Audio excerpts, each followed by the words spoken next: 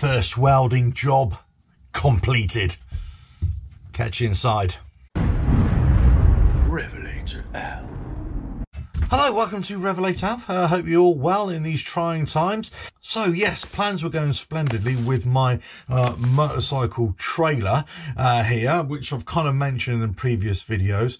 And basically this is going to be a heavy duty motorcycle trailer that is all going to be in component parts that you can just stick in the boot of a car or trunk of a car or whatever, and then take it out at your destination to load up a motorcycle, let's say, quickly bolt it all together and away you go. It should hopefully be able to take about 500 kilos maximum. That'd be on the axles, so that is, so easily good, you know, a Harley Davison should easily be able to take that. Okay,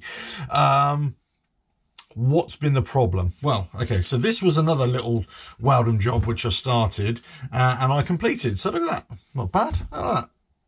There we go. I've ground that down. Bit of black paint hides a multitude of sins. Anyway, let me bring you over to this and I'll show you what I've been doing.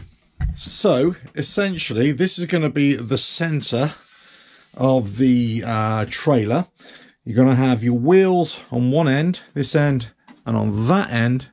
Then these two parts here, which I've welded together. Look at these welds, hey? Look at that. So they are actually bolted either side to this part. These two are just purely acting as supports for the tray, which is going to go along here, which is also going to be in two component parts. So they're basically going to be about 1.5 meters long, something like that each.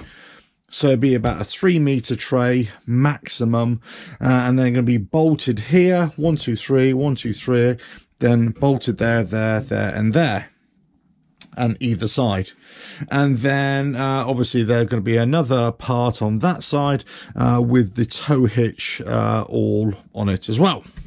But I've come into a bit of a snag. Now, the whole point of this project build, if you watch my channel, you kind of know that I like to repurpose or reuse things that I find. I am a bit of a womble, what I like to call in the UK here, so of a certain age anyway. I like to find, make good use of the things that you find, and basically that's what I love to do, really. So if I can find a bit of scrap metal, whatever, you know, I love to turn it into something. So this was an old boat trailer. Now, you've seen the pictures in previous videos, but I'll put another one up there, and there's a little video coming up as well. And then basically what I've done, I've chopped all that up, and then I've all sort of ground it all down, and lots of it was bent and lots of it was rusted through as well. So I've chopped all that out. A bit of chop cut rebuild going on here. And do you remember that show? Oh, that was a great show, by the way. I love that. Anyway, so come to a problem here where I was actually going to use the axles and the wheels of the boat trailer. Have a look at this, hold on. Right, so I was going to use these. Unfortunately, whilst they look quite strong, they're actually rusted through, and the rubber kind of in there that acts as the torsion bit is all kind of breaking away. So the plate, the backing plate here, is rusting through right to the edge here, sort of crumbling away, and also that. So do you know what, to put an expensive bike on this, or even a cheap bike, it's just not worth it. The other thing was, because these are really old style axles as well, they have a sort of central hub nut there, and then there's a bearing on the back there. You can't really get wheels for these anymore, so you really need to have a spare wheel. So these are just not going to do. So I don't trust them, and they're old-fashioned, outdated as well. So what I'm going to do is source another set of trailer wheels that should be rated about 550 kilos, which is actually a substantial amount. So you take off the weight of the trailer itself, however much that's going to be. So I would say a good 400 kilo bike you'll easily be able to take, hopefully. I'm never going to go that heavy, but that's, you know, that's the tolerance which I have.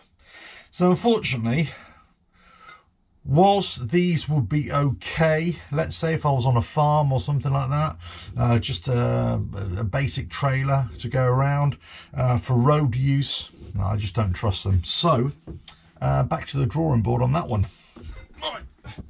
Right, so yeah, so I thought I was going to be able to knock this bike trailer out quite quickly and do you like a full complete build video of it, as it were, and just show you the build process and everything. It isn't quite working out like that, so that's why I'm kind of including it in these kind of vlog type videos for you, just to see what's going on. And basically the welding is coming along pretty good, so much better with that big bottle of gas now and a proper regulator. Just, you know, practice, getting better each time. I think I'm better on the thicker metal, that's for sure. The thin metal, still not quite there yet. It's amazing what a grinder and a bit of painter will hide as well. But I'm happy with that, as long as it holds. That's the main thing at this stage. I'm not after any welding competitions or anything like that.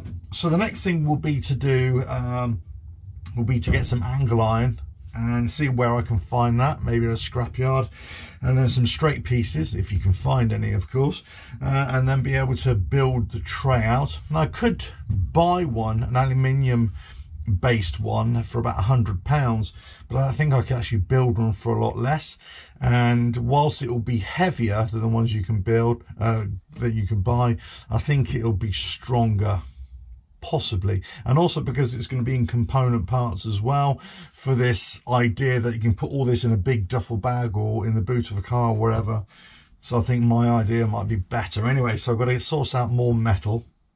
And then the last thing will be able to see if I can find some trailer parts somewhere that'll be quite cheap. I can get a whole kit for about £160, which is kind of £160 more than I actually wanted to spend on this project, because really it was about repurposing. But there you go. Anyway, so that's it. That's what I've kind of been doing. I've been working on this other little project which I'm on the go. I'm in the middle of construction here at the homestead, so that's why these were made. So I'm kind of proud of myself that I managed to actually put this welding to good use. So the next week or so I'm going to be concentrating on construction outside, but then it will be back in here for more stuff with the trailer and other stuff as well, and possibly come up with a few discussion videos as well. Oh, I did pop down to the Harley dealership a bit earlier on. Yeah, luckily ours is still open in this area. They're officially open. Their dealership is open, as it were. I get the impression, though, that the stock is a little bit limited. And maybe the stock coming from the US is a little bit limited as well. I don't have any inside information. I went to look at a Road Glide, ultra limited, I think it was, down there. I actually went and looked at or tried to look at a Pan America as well, but interestingly they didn't have any Pan America, so they weren't going to have any until the end of May here in the UK. Now I'm not sure if that's for all dealerships or just this particular one, but anyway, so it's I think they're going to be in short supply as well initially for this year. That's what I was told. So there isn't much of a supply there. I think they're looking at about £14,500–15,500 depending on the model variant which you have as well. So all exciting times there, I think. You know, they've got a big cardboard cutout there. I think from the profile it looks pretty good. It's just whether, you know, it's that's your kind of style. That Road Glide Ultra Limited or whatever it was a huge bike and it looked great. It was all black, all colour match black. It looked the business, it looked mean, but it just looked so big. And I thought, you know, am I even going to be able to put it in my garage here? So I might go and test ride it. And when I was there, they gave me a call to ask if I wanted to go and test ride it, which is really nice of them down there. They, you know, thought of me, because I had thought about getting a Tourer at some point, but I still think the Sport Glide for me is the bike for me. Possibly a Road Glide or a Street Glide or something like that. Yeah, yeah. A Road Glide, I think, you know, kind of looks better in some respects, but I'm not too sure about the Ultra package. I think maybe just the Road Glide Special, I think, would be, you know, more than enough for me. Anyway, but that's to come. Possibly more bike videos coming out. I might go and test ride a few, and I'll bring you along for the ride as well. Why not? But anyway, right, so the project at hand today is still this collapsible bike trailer. When I've got it all sorted, I'll actually put plans for it on the website. I'll make a full proper video for you guys as well, so you'll have a good idea if you ever want to build something like this yourself.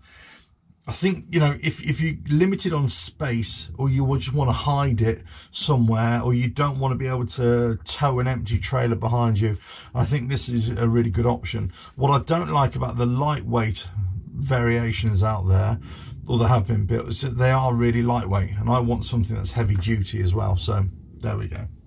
Anyway, right, so I thought I'd just bring you up to date on that. Lots of little projects going on at the same time. Yeah, getting a bit of grief from her indoors, telling me that I should just concentrate on one project at a time.